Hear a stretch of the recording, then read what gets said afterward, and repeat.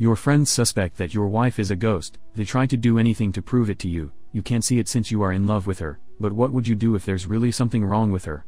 This is P-Mok. The movie begins with the pregnant Nok, just walking around a chalet house when she suddenly feels pain in her womb and blood streams down her leg. Nok falls down the floor and tries to call for help. But she is frail to be heard. Then, the scene transitions into a combat medic, Ter, melancholy telling his comrades that they might lose the war.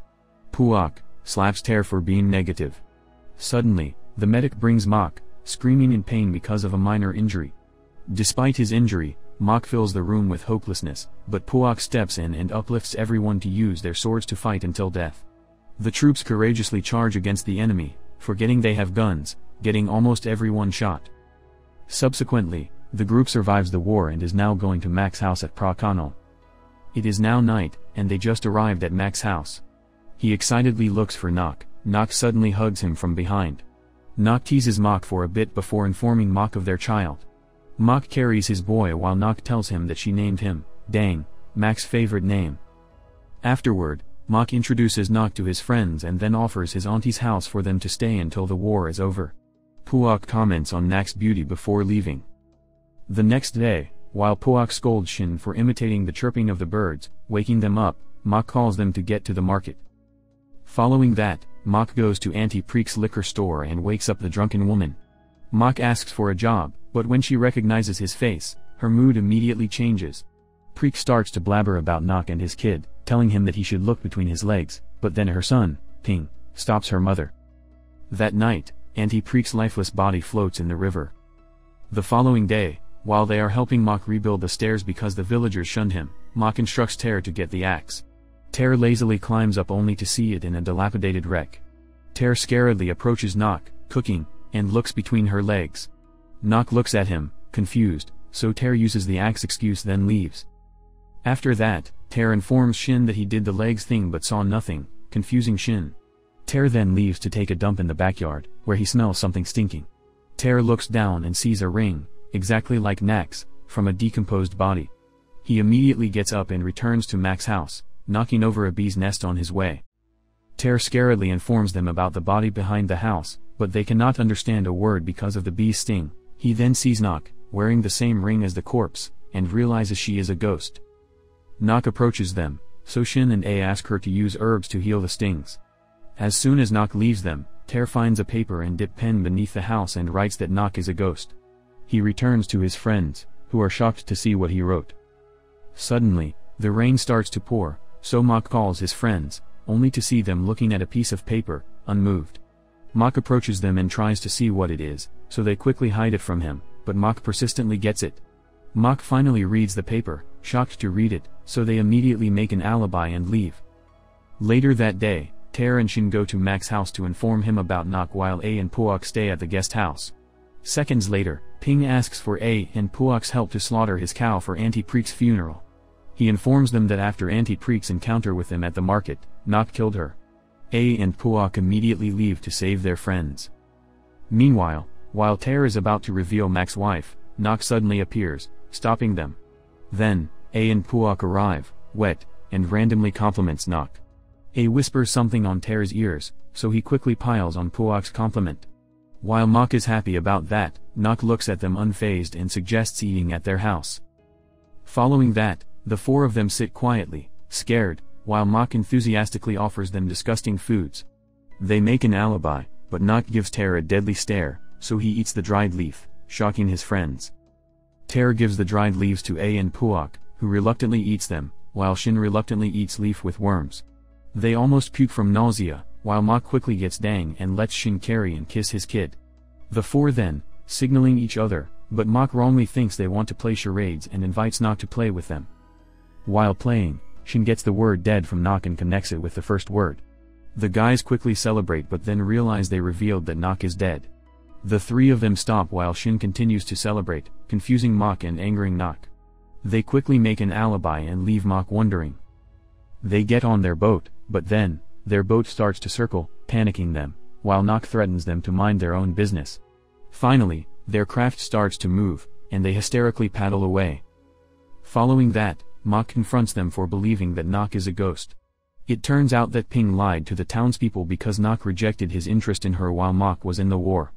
The four of them try to convince Mok, but he is too angry and orders them to leave the house, and goes.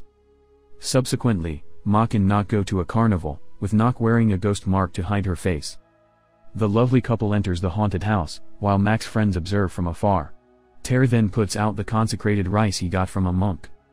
Meanwhile, while Nock is calm inside the haunted house, Mok is freaking out upon seeing the monsters. Suddenly, the guy kidnaps Mok and tries to leave, but the door is stuck. Nock realizes Mok is missing, so she looks for him, only to find the four pretending to be the monsters. Nock scares Shin for a bit before leaving to find Mok. Following that, they carefully try to escape when they stumble into a staff member who wrongly thinks they are personnel. The crew invites the guys to go home when he talks to Nock, thinking it was a costume. Upon mentioning her name, the four starts to shake from fear, but when she stretches her arm to reach Ter, they scream as they break the walls to escape. In the forest, the four freeze Mok, who is angry because of their behavior. Ter tells him to look between his legs to see that Nock is a ghost, but Mok says he already did and saw nothing. Mok insists that Nock is not dead yet and leaves them. After that, while they search for Mok, they see a trail of blood on the leaves and hear someone calling for help. They follow the voice and see Mok in pain because his wound opened again. Puak and A wonder why it has not healed yet, while Ter and Shin connect the dot and think Mok is the ghost. They approach Mok and forcefully open his bandage, revealing his ring finger empty. But then Mok shows his ring and his necklace. Ter immediately throws the holy rice at Mok, making him scream in pain while the four of them run. Later on, they decide to save Nock from Mok, feeling blamed for letting the dead live with the living. Shortly after, Puak excitedly looks for Nock and apologizes for their behavior towards her. Nock forgives them and asks where Mok is, so Puak quickly lies to her, saying that Mok sent them to take her to safety because the war has gone too dangerous. Still confused, Nock leaves with them. Following that, the boat starts to sink, so they quickly throw away their belongings, but the water keeps coming in, so they decide to toss the paddles too. The craft stops falling, but without the paddles, they cannot move. Suddenly, Mok appears on the shore, scaring them. Mok then walks towards them, frightening them even more, but then he disappears in the water. While the four look around, Nock calls her husband, who emerges from the water, crying for help because of a muscle cramp. At first, they are skeptical about assisting him, but they later realize that he is telling the truth. Mok immediately castigates them for leaving him behind, but Ter asks why he screamed when they threw the holy rice at him, so Mok shows the rice stuck in his wound. Then, the boat starts sinking again, panicking them, so they rapidly paddle with their hands. But Ter stops, confused about whose body is they found in the backyard. Unexpectedly, A drops a ring identical to Mok and Nax, so Ter realizes that A is the ghost. Ter quickly kicks A off the boat and returns paddling but soon realizes it is pointless. But then, Nock gives them a paddle, so Ter quickly uses it but not long after, he sees the other paddle floating away from them. Ter then stands up and looks between his legs, but their faces are on the way. He then decides to sing their marching song, and the three confusingly participate with him, revealing the ghostly face of Nock. Ter screams in horror and announces that Nock is a ghost when she suddenly stretches her arm to reach Mok, causing them to jump off the boat. Petrified, the three swims to the shore, while Shin stays on the boat with Nock, not knowing how to swim. But then, Nock approaches him and holds his head, frightening Shin, who shockingly swims like an expert to the shore. Mok refuses to leave Nock, so they knock him out instead, carry him and leave. Subsequently, Ter, Puak, and Shin scaredly observe the temple while the monk is praying in front of them. They each hold a string connected to the thread surrounding them. Then, Nock opens the door, frightening them, but the monk calmly handles the situation and throws holy water in rice, which turns out useless because of their stupidity. The monk then assures them that they are safe inside the string when Mok accidentally kicks him. The lights go out, and when it returns, the four find themselves tied to the strings, while the monk quickly escapes through a window. Nock then approaches them, so they immediately walk to the other side, where A is standing. They quickly back up, and Ter realizes that Puak is still wet from the holy water, so he instructs the two to push Puak towards A, resulting in 2 accidental kisses. The three realize that A is not a ghost but is still confused about how A got the ring, so he explains that he stole the ring off the corpse to gamble. Ter and A apologize to each other while Puak scolds them, forgetting that Nock is still there.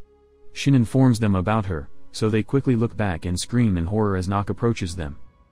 They attempt to leave, but all the doors and windows are stuck, so Tara reasons with Nock that the dead cannot live with the living, angering Nock. She screams at them, then the lights go out again, and when it returns, she disappears. They look side by side, looking for Nock when Puak feels something dropping from above, so he quickly looks up and sees Nock hanging upside down. They again screamed in horror while Mock could only look at his wife. They start to blame Nock for killing Auntie Preek, but Nock explains that she was too drunk and drowned in the river by herself. She then asks why they keep interfering with her, and Mock argues that Nock cannot be with him because she is dead. But Nock insists that Mock is with her, alive or dead, and stretches her arm to reach Mock. Instead of running away as the four did, Mock walks towards her, crying. Rather than killing Mock, Nock wipes his tears and realizes that he is afraid of her. Regretful, Nock apologizes for lying and being selfish and tells Mock to carry on once she is gone. Wiping his tears, Mock confesses that even though he is a fool, he knew that Nock is a ghost all along, shocking everyone. Mock then explains that he had suspicions when they played charades, so he looked between his legs while Nock was sending off his friends. He pretended that Nock was still alive because he was more afraid of living without her than seeing a ghost. The guys look at the couple, moved by their love for each other, while Mock kisses Nock. The film ends with Mock and Nock continuing their married life. Thank you so much for watching. Subscribe if you want to see more videos like this.